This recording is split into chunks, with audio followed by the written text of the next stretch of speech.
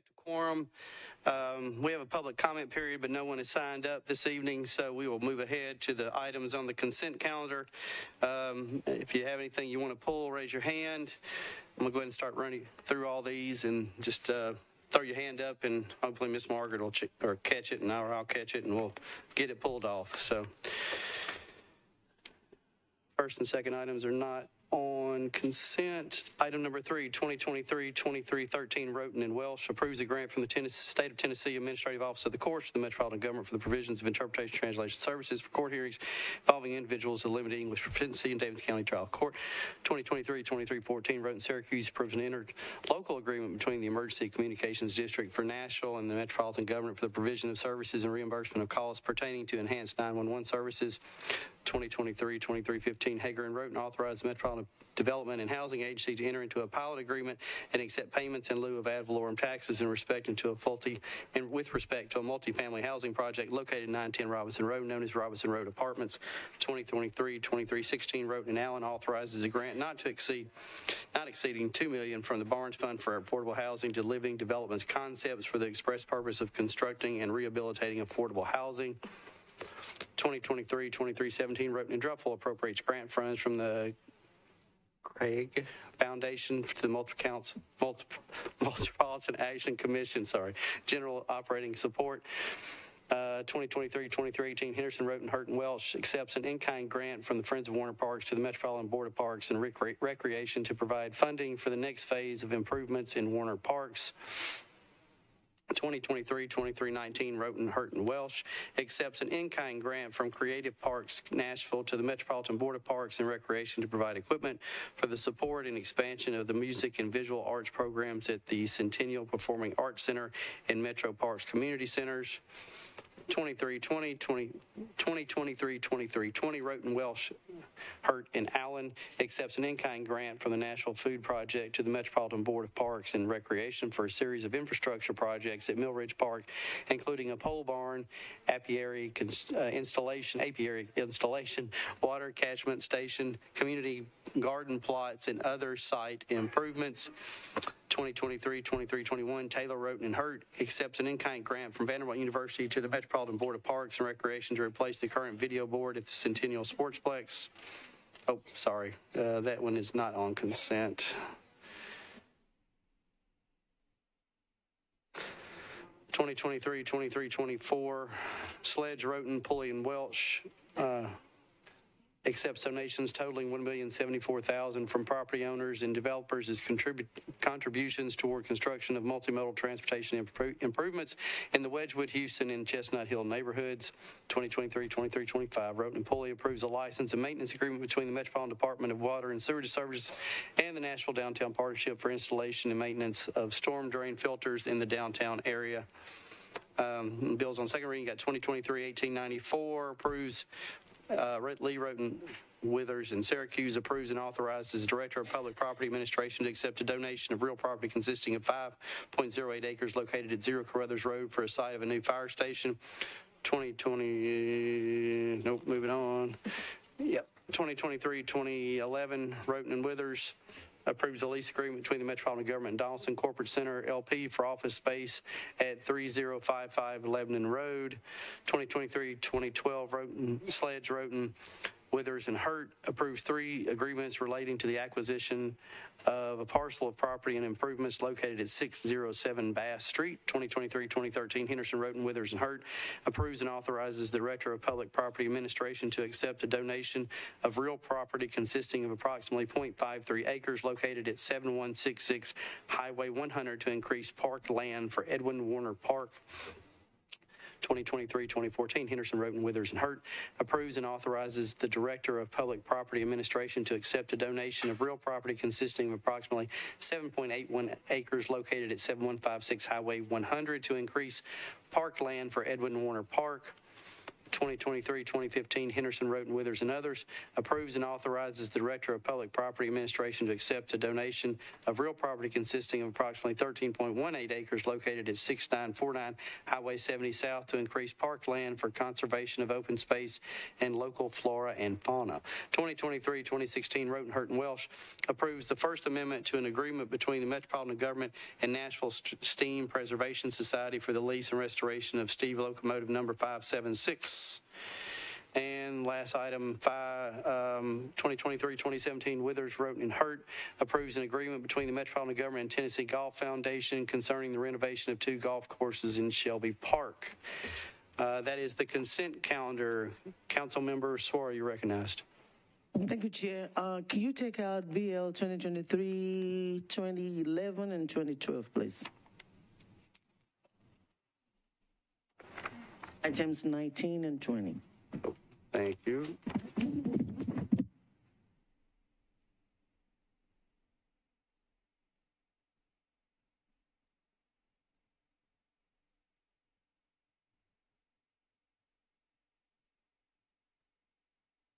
Councilman Hurt says 2017. Yes, please.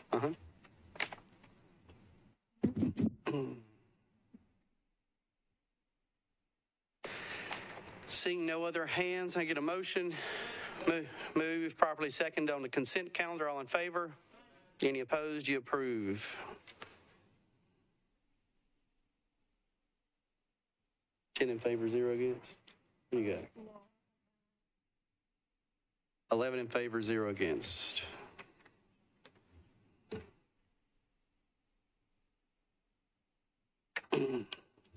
Back to item number 1 on the calendar. We had a nice discussion about this last time. 2023-2292 Roten and Withers approves an intergovernmental license agreement between the Metropolitan Government and the United States Department of Defense to enter certain property located at 1414 County Hospital Road, owned by the Metropolitan Government for limited military training purposes. Moved, properly seconded.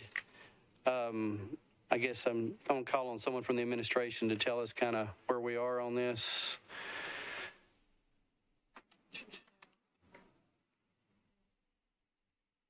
Military training. Yeah. You're recognized. All right, we're going to do a combined answer. So these are military exercises. They will not be using live ammunition or live explosives. If you can hold on just 1 second. Certainly, Councilor I'm sorry. Pledge, I want you to listen because you cared about this last week, and so I just want to make sure you hear it. Yep. So it'll be a simulated sort of bomb retrieval, but they're not using live explosives. Councilmember Sledge, you recognized. That's all I know. Thank you. I remember from the previous discussion, which I was filling Councilmember Johnston in on, was that there was a main concern about sort of aerial operations. Could you go into a little bit into that? I don't know that I have the answer.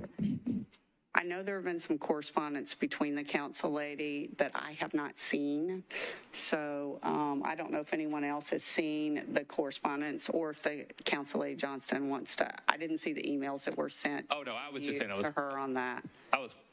She doesn't know anything. I was filling her in. That's her words. No, I was just saying more about, so when we were talking last committee meeting, we were talking about how several of us in our districts had experienced, as part of these operations, sort of very low-flying aerial operations, and that's what I'm trying to figure out. Okay. I know Mr. Jameson sent us some emails about it, but I wanted to just get some clarification. Does this include... And is the concern drones or is the concern helicopters? Helicopters. Okay, just to clarify. Yeah. Do we know the answer to this? Let me find out the answer to that about drones and helicopters. Okay, so the email says no helicopters, so Okay. so I guess we could say no. The other concern I had on this drones. was the timing of it, and I don't know if anybody else shares that concern. It's on a pretty sensitive date, and I just wanted to make sure if people are going to get notice on this to know what's going on. If that makes sense. So it is on September 11th, Yes. right? So I think we'd be happy to work with council members in the affected area to do any sort of public information to dispel any concerns. I mean, Gotcha. As the affected area on this particular occasion is not in the district I represent, I would defer to that district council member. I just wanted to highlight that because it did strike me as a little, as it could, if people didn't have correct notice, it could cause some additional concern. Chair, You're recognized. I'll just add, I did talk to Councilmember Hall months ago when before it was filed, and he was aware and said he would make sure that his constituents knew that this was coming up. They had the date, what it was. So they've had plenty of notice. Gotcha. Thank you, Chair. Thank you. Councilmember Van Rees, you're recognized. public information. I'm sorry, I thought you raised your hand. Councilmember Swore, you're recognized. Thank you, Chair. I just wanted to add to that I think that I would ask the administration to make sure that the notice go out to the people in the area, because I think that was one of the primary concerns. And then when I was reading the fiscal notes, I did see where it talks about liability, not just with Metro, but also with third parties in the area. And I think with Metro, it says Metro have to report within 5 days. But I think with the individuals, as part of the notice to them, they should also know that they have the recourse if something should happen, that they can actually file for liability as third party to that training. So I think it's important to let the people in the area be aware of all of those as we put the information out. Thank you, Councilmember Swore.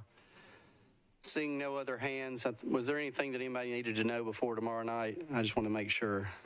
I'll ask about drones. Okay, so we're going to have someone ask about drones for us and see if there's any issues before tomorrow night. So seeing no other hands, all in favor? Any opposed? You approve. 11 in favor, 0 against.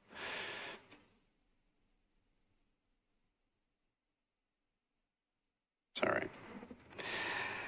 2023-2295, Roten, Syracuse, and Hurt approves a grant contract between the Metropolitan Board of Health and Why We Can't Wait, Inc. for the provision of violence interruption services.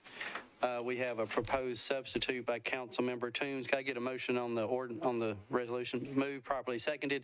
Councilmember Toombs, you are recognized on the proposed substitute. Thank you, Chair. Actually, the last meeting I'd asked for a deferral because I wanted to have a meeting with a few department heads, and the earliest date that I was able to get was July 28th. So I would like to move for a one meeting deferral. Move for one meeting deferral, properly seconded. All in favor?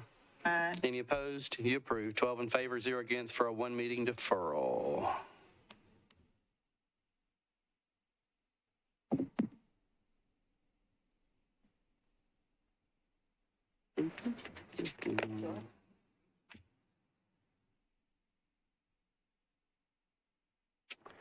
Uh, 2023-2321, Taylor Roten and Hurd accepts an in-kind grant from Vanderbilt University to the Metropolitan Board of Parks and Recreation to replace the current video board at the Centennial Sportsplex. I normally would have this on consent, but it's not, so I don't know if someone wanted to discuss this. So, Councilmember Hurt, you're recognized.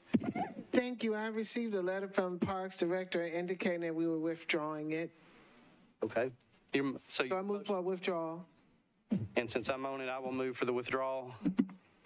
Any opposed? No opposition? 12 in favor, 0 against for a withdrawal.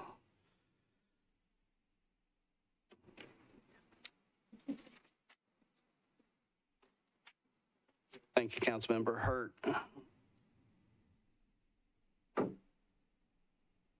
2023-2322, Alan O'Connell, Roten, Pulley, and others approves an intergovernmental agreement between the Metropolitan Government and the Electric Power Board relating to the installation, maintenance, and operation of streetlights on public rights-of-way and the conversion of streetlights to use LED fixtures.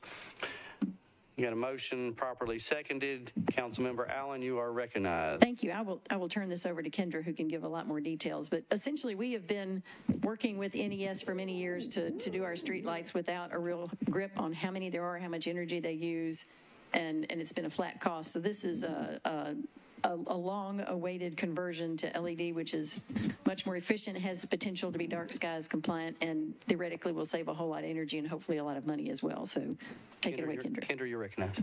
Great. Thank you, Councilmember Allen and Chair.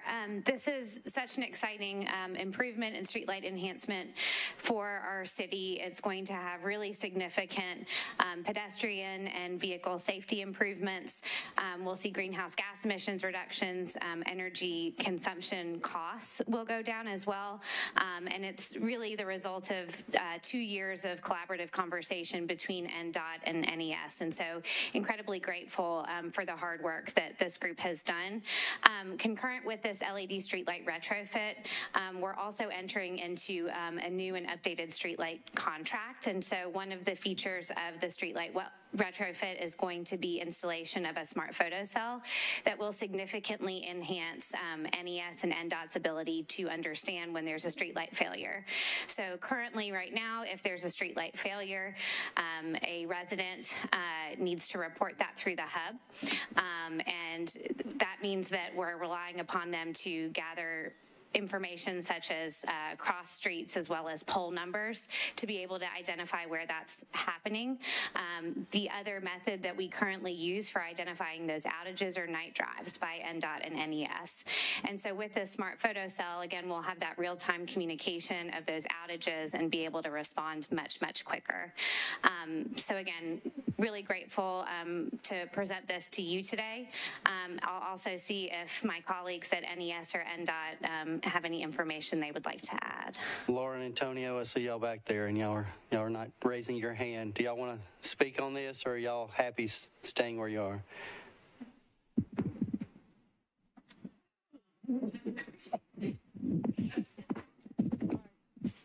See, I made you come up, Laura. I knew I'd do it, so. You're recognized. State your name and who you're with, please.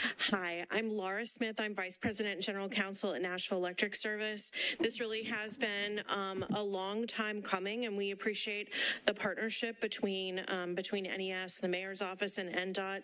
We have the NES team here, our CEO, Teresa Burrells-Applin, our Vice President of Transmission and Distribution, Vaughn Charles, our Controller, Mark Weber, our Manager of rates and billing, Jay Neal, and of course we're at the ready to answer any questions, but we would echo Kendra's remarks that we believe it's going to be a great opportunity for the city. Thank you all for being here. We really appreciate it. Councilmember Allen, you're recognized. Thank you. I do have one technical question, and I'm not sure who on the team would answer that one, but just with regard to the color of the light, has that level of detail been finalized at this point?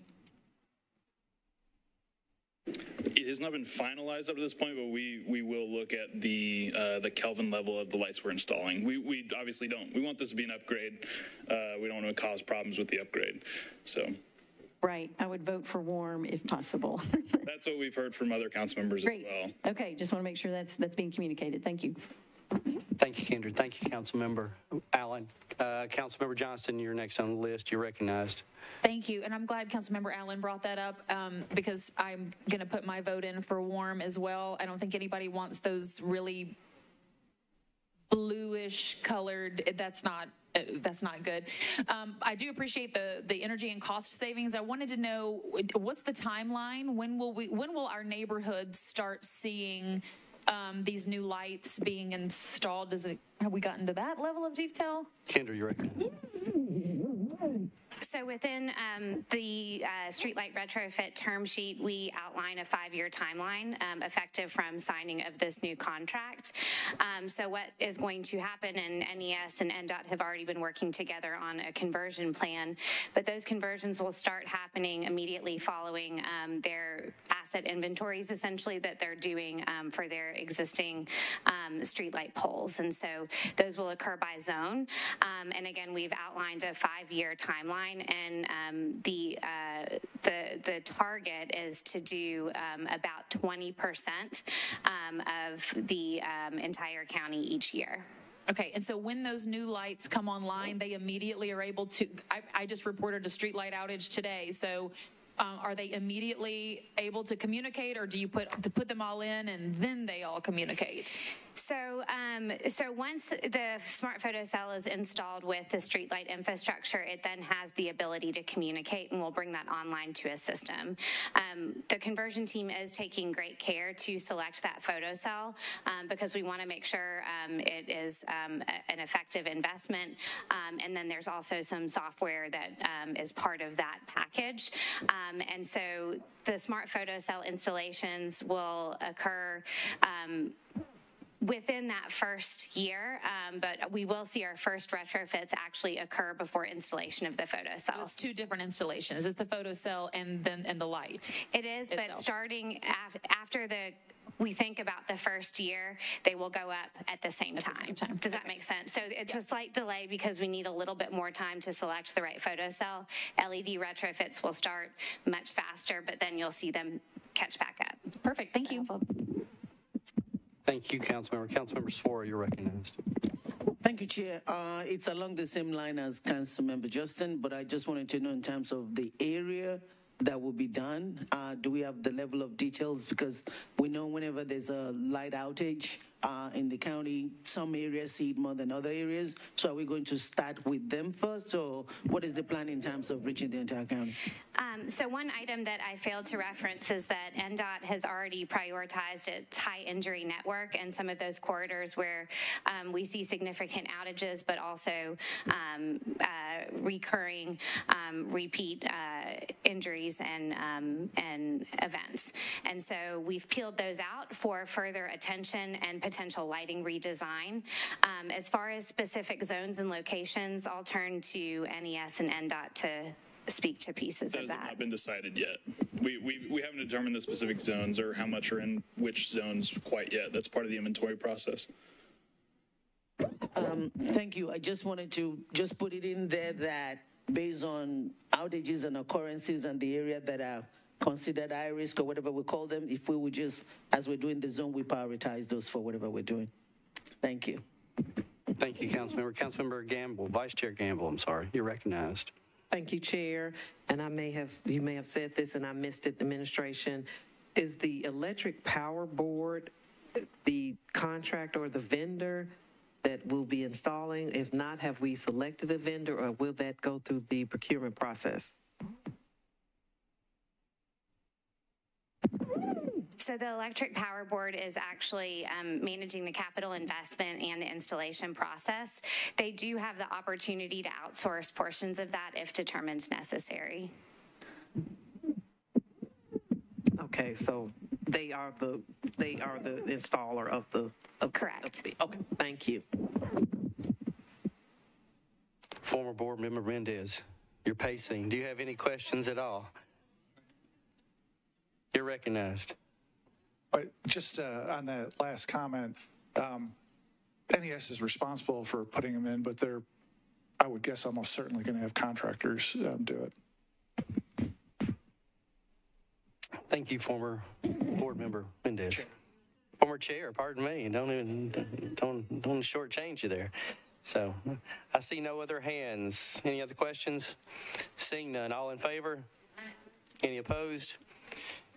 You recommend approval. 12 in favor, 0 against. Thank you, everyone, for coming from NES. I appreciate it.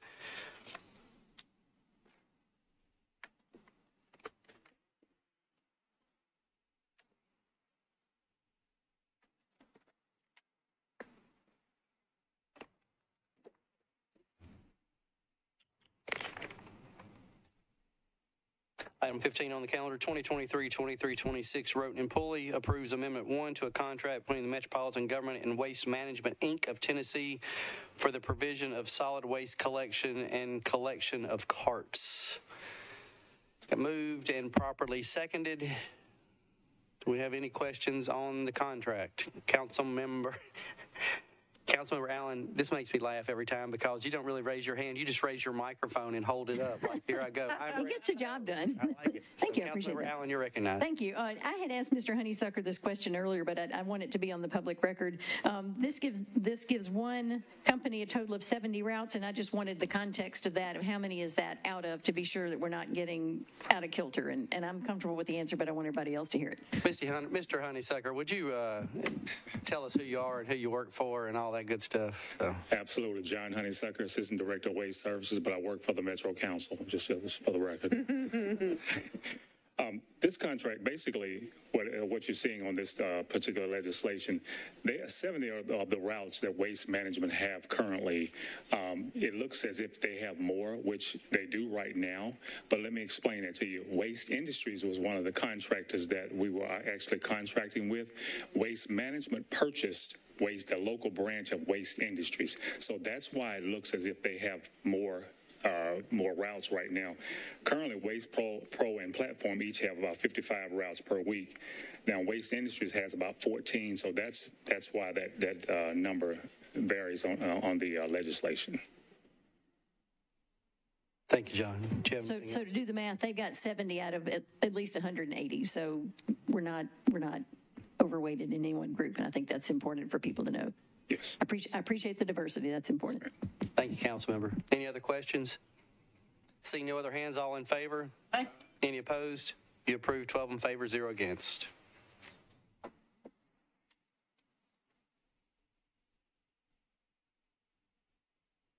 That's all the resolutions. We're on to bills on second reading. Number 18, BL 2023-2005 by Johnston.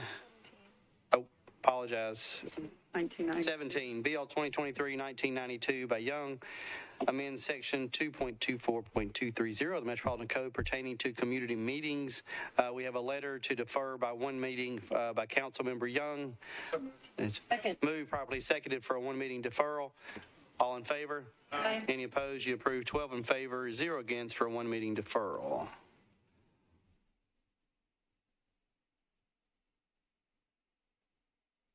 Now on to number 18, 2023-2005 by Johnston, amends Chapter 3.52 of the Metropolitan Code to require that employees of the Metropolitan government receive annual salary increases that reflect a cost of living adjustment consistent with the Consumer Price Index for all urban consumers. Councilmember Johnston, you are, where are you on the board here? There you are.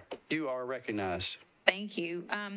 So I brought this forth because I thought that it's unfortunate that it takes 2-3 years to go through the cycle to actually realize how things work. And so it was really apparent this last budget season when we were talking about employee salary and COLA and all this different stuff. And it was striking to me how arbitrary and very, very subjective we were using COLA when the definition of COLA is cost of living adjustment.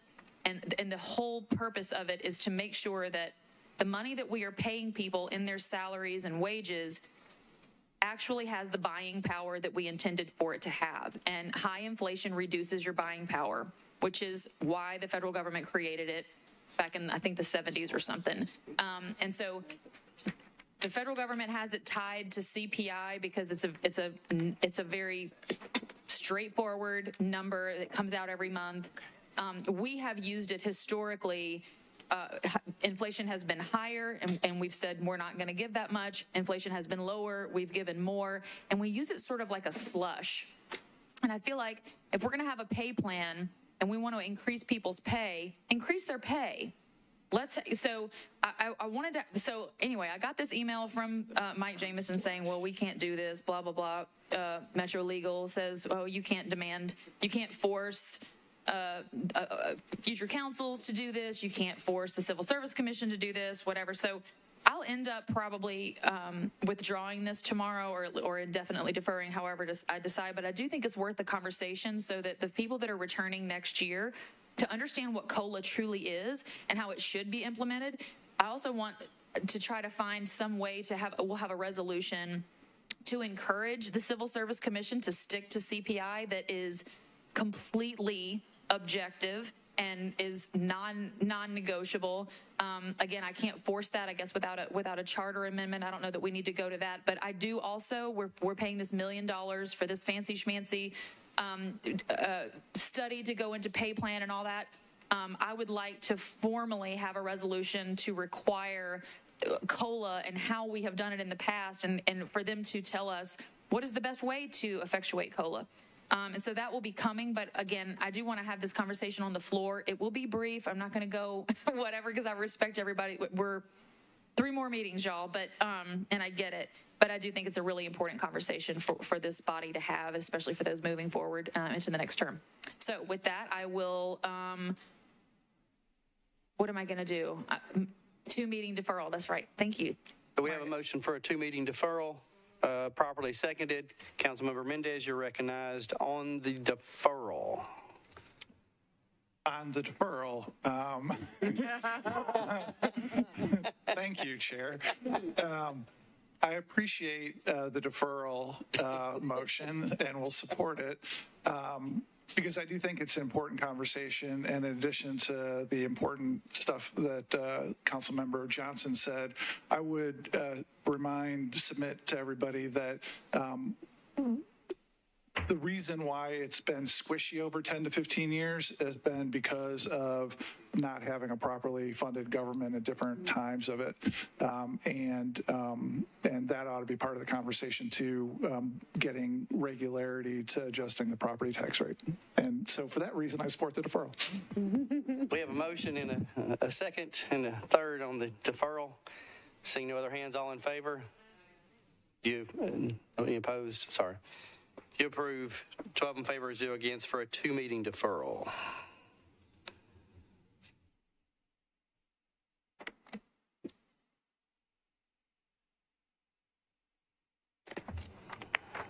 And we're on to items that were pulled off consent. 2023-2011, Roten and Withers approves a lease agreement between the Metropolitan Government and Donaldson Corporate Center LP for office space at 3055 Lebanon Road.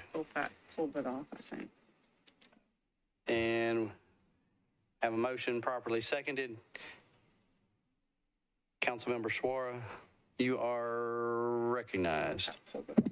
Thank you, Chair. I just pulled this so I can make a shameless plug about the fact that we have a lot of properties that are metro properties that we're not using. And I specifically want to talk about the Morris Building. When you add up the rent that this property is going to cost us, when I added it up, it's about $9 million. And it's only about 30,000 square footage. We have a property that is 69,000 square footage that we're not using. There's some other metro properties that we also have that we're not using. And so I think it's important for us to take a good look at all our assets and see how we need to be using our building and reduce all these rental costs that we have. So when I saw the $9 million, I thought it's worth mentioning for the sake of the viewing audience. And so that we also should know that this is something we need to do. So I wanted to put a plug in for Morris Building and all the metro buildings that need fixing and usage so that we can stop renting. Thank you. Thank you. I just realized looking at the address that I used to represent this person in a legal capacity, and that used to be my former law office, and so I need to abstain on this. And then Councilmember Mendez just told me he needs to abstain as well because he's probably done the same at some point in the past. So Vice Chair Gamble, if you would kind of run the rest of this bill, and I'm coming off of it, so thank you. Oh, sorry. Vice Chair, you're recognized. Thank you. I will do. So we are on BL 2023-2011. Roten Withers approves a lease agreement between the Metropolitan Government and Donaldson Corporate Center LP for office space at 3055 Lebanon Road. I have a motion. Yeah, we have a motion and a proper second. So Thank you. You're good with that. We move for approval. Discussion. They've already had it. We already had. Okay. Move for approval. All in favor? Any opposed? Thank you. Thank you. No abstentions. And 2 abstentions. Thank you. Sorry. Yeah, 2 abstentions. Councilmember Roten and Councilmember Mendez. 2023-2012, Sledge, Roten, Withers, and Hurt approves 3 agreements relating to the acquisition of a parcel of property and improvements located at 607 Bass Street. We have a letter to approve from Councilmember Sledge. Councilmember Suara, you are recognized. Thank you. I have a couple of questions for the administration. I'm not a real estate person, but everything that I'm asking is based on the fiscal analysis that I went through. And so there's a couple of things that I see, and I want to make sure that my understanding is correct. The first thing, it says that the purchase price is less than the appraisal. But when you look at the fiscal analysis, I know we're using the assessor of property, not real estate appraisal, but that's only about 2.5 million. And so do we have another appraisal that is more than the 9 million in question? Like a real estate appraisal? Sam, you're recognized. Yes, not to throw Mike Jameson under the bus, but he was supposed to send out that appraisal today. The most recent real estate appraisal for the property is $9.46 million. The purchase price is $9.25. Okay. Also, looking at the fiscal analysis, it appears as if we are committed to between 3 million and 9 million. Which means that we know we'll pay at least 3 million, but if the other parties are not able to come up with the rest of the 6 million, then we may end up with 9 million as Metro's liability. Is that correct? Yes, that's correct. We are partnering with the American Battlefield Trust, which is a national preservation organization based out of D.C. They're committed to purchasing or paying for a third of the property, and then we're seeking grant funding from the state that has dedicated funds set aside for battlefield preservation for the second third, and then we're covering the final third of the purchase price. So we're confident we will get the 6 million, that we would likely be 3 million and not 9 million, or we're still not sure about that? We should know about the American Battlefield Trust by the end of this calendar year, and we will apply for the state grant funding, which has its own regular cycle. I believe the applications are released in August. You apply in October, and you find out next March. And so we'll know by next summer what the final amount is. Okay. There's some also, I'm sorry to keep going. There's some flexibility in their funding as well, where they might actually be able to fund more than a third or less than a third. It's really dependent on what's approved, but we're as confident as we can be in a grant funding process. We've spoken with both parties and remain, as confident as anything. And so that brings me to my next question. So if we're not going to know until a year or two or maybe 6 months, and then the seller is actually not moving out for the next 3 years, because there's a lease agreement that allows the seller to stay in for 3 years. So why is the rush to do that now before we know our exact amount of liability? The private party is free to sell at any time. And so they are willing to sell to Metro now for a price that is less than appraised value, which I would expect to go up in a year or two, as that entire Wedgwood Houston neighborhood has. And so we've gotten an agreement now that works, where we have an option for other private parties to come in and help us purchase the property. You all have already allocated this money in the last CSP that was passed in March for this amount, and so for the 3 million or the 9 million? 3 up to 9. Yes, and so we hope we only have to use 3, but when you have a transaction that's generally agreed to by all parties, it's best to move.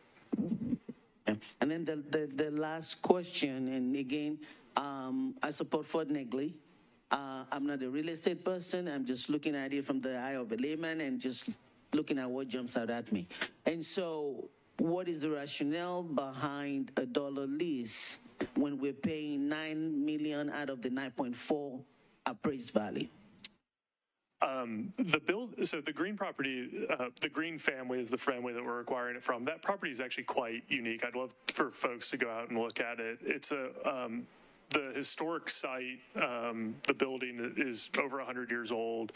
It's been used for a variety of purposes. It's actually currently kind of a light industrial site that is used to build like sets from TPAC to community theater to movies. And they have contracts running for the next couple of years.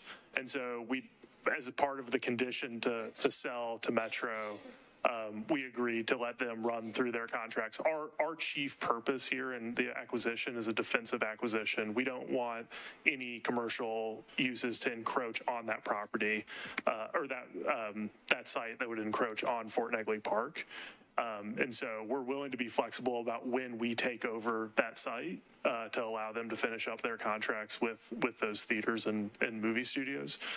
But in order to lock the property down today, we had it was a concession that we gave to the seller.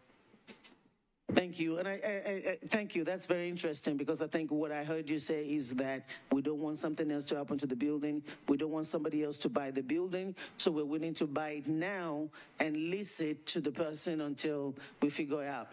Good. I'm going to make another plug for the Morris building because that's the thought behind. Let's buy it now before something happens to it. So if we're making that argument in one case, I think it should be applied across board. Thank you. Thank you, Councilmember Suara. Councilmember Sledge, you're recognized. Thank you, Chair. And I just wanted to thank Mr. Wilcox and to Councilmember Suara for the discussion. A couple of just points of context. Mr. Wilcox talked a little bit about the history of the museum, or of the building. That building is where the Athena statue from the Parthenon was constructed. If you go in it, it was actually big enough. That's where it was constructed. And so, yes, I had sat down with the Green family several years prior. They had been expressing interest and saying, hey, we think at some point we're going to want to sell. I'm very much in favor of this acquisition. I think it's a big addition to, and will be a big addition to the Fort Negley Park within the master plan. And as those who know who've kind of been through the Fort Negley discussion over the last several years, that area too is particularly interesting because on several older maps, is where the old Catholic cemetery was. And so there is a lot of sensitivity and history there that I think would be best handled if it were in Metro's hands. So I would ask committee members to recommend approval. Thank you, Chair. Thank you, Councilmember Sledge. Councilmember Allen, you recognize. I didn't even hold up my mic. So I'm going to follow up on Councilmember Suara because I'd written down the exact same thing. So my question is, if we end up being able to get this for the $3 million and we've got $9 million in the capital spending plan, can we shift that other $6 million to the Morris building? And does that need to be added? You would have said something like that. So this money's already been allocated. So this is it's part in the of the capital spending plan. In the CSP, you all allocated $17.5 million for the implementation of the Fort Negley plan. $2.5 million of that money went to finish off the stonework that's been going on for several years. We allocated $3 million. We hope it's $3 million for this acquisition, though it could be up to $9 million, and the remainder for the implementation of phase 1 of that plan, which is the goal. And Parks and Tim Nation is in the back and can speak more eloquently to it, but it's to open up the park from corner to corner to make sure it's accessible, get rid of the parking lots that the old Greer Stadium was at, rewild that land into a natural landscape that can be used as an amenity to the neighborhood into Nashville. And so that other $6 million becomes part of the finish out part? It would contribute, yeah, that's right. It would contribute to the phase 1 implementation. Okay, then I would just put in a plug for the amount of money we need for the Morris building in the next CSP. Understood. Seeing no other hands, all in favor? Any opposed? You approve. 12 in favor, 0 against. And we are on to the last item. 2023-2017 Withers Road in Hurt approves an agreement between the Metropolitan Government and Tennessee Golf Foundation concerning the renovation of 2 golf courses in Scobey Park. Moved, properly seconded. Councilmember Hurt, you're recognized. Yes, thank you very much. We had a really good discussion in the Parks Board meeting last week in regards to this. First, I think the concern is that having minority participation on the advisory committee, and I received a letter from the director indicating that they were going to address that within the board, and I'm sure that they're going to appoint some additional names or submit some additional names for consideration.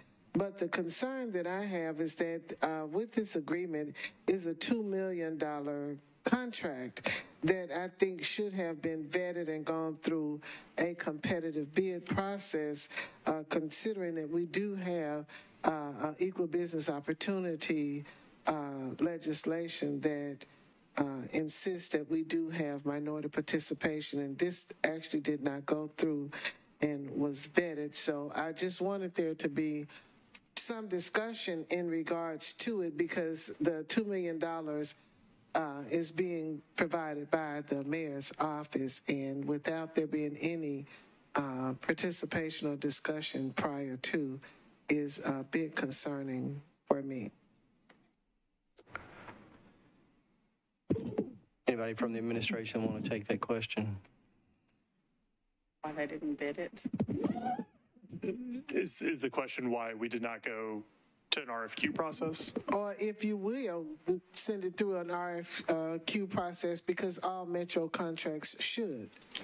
So on this particular agreement, this funding, the $2 million, is out of the 4% fund that was approved by council this spring, designated for repairs at Shelby Bottoms Park, which were damaged in the tornadoes several years ago. This is pretty complex work around the golf course that only a few providers really have the skills to pull off.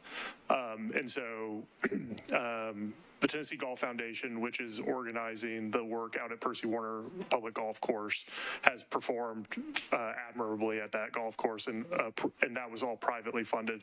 They approached the administration and said, we would be interested in helping you all fund improvements at Shelby Bottoms Park, which has two courses, the Vinnie Links course and the Shelby Bottoms, or the Shelby Park course.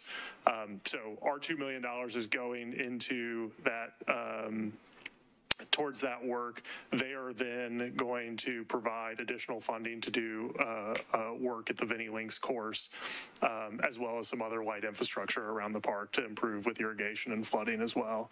I think if you took that to a RFQ, a competitive process that said, we're going to provide this money, but we're going to need you to come in with some sort of philanthropic dollars. We felt like we had a group that was on the ground, willing to go, that could do the work, that was sensitive to Metro's needs, that worked well with parks already, so it was our policy call on to move forward with a contract or a participation agreement with the Tennessee Golf Foundation. Just for clarification, Metro typically goes through an RFQ process for most contracts, but council can choose to accept or approve any contract without a competitive bid process.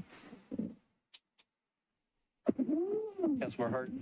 Well, I just think that since we have the process in place, and considering that they are the experts, then they would likely be the ones to get it. But there would be no question about it if there is no process that is executed. So that's my concern.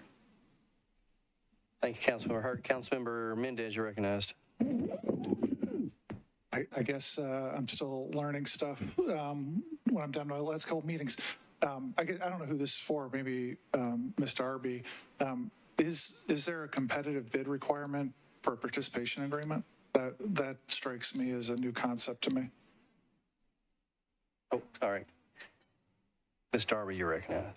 Usually no for a participation agreement. They do not go through competitive bids. It's usually when we do a participation agreement, it's for a development or something, and we're asking them to help out with the road, or they want to, or water improvement, some sort of public infrastructure improvement that's associated with that development. And I don't know whether this is for you or Mr. Wilcox, but I guess, am I understanding right that we're calling it a participation agreement because they're putting in some of their own dollars to this?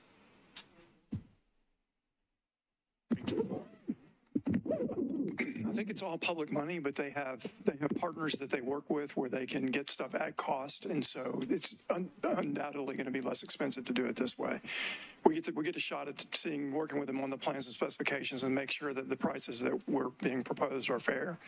But one of the advantages here is that they have architecture partners that they work with on this kind of project, construction people that are willing to do work at reduced costs that we couldn't get. All right, thank you. Thank you, Councilmember Mendez. Seeing no other hands, All in favor? Any opposed? 10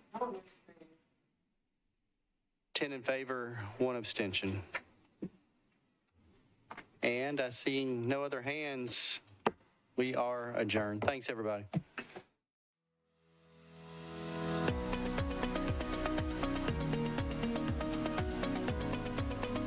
This has been a service of the Metro Nashville Network. If you would like to see this presentation again, or for more information on this and other programs, visit nashville.gov.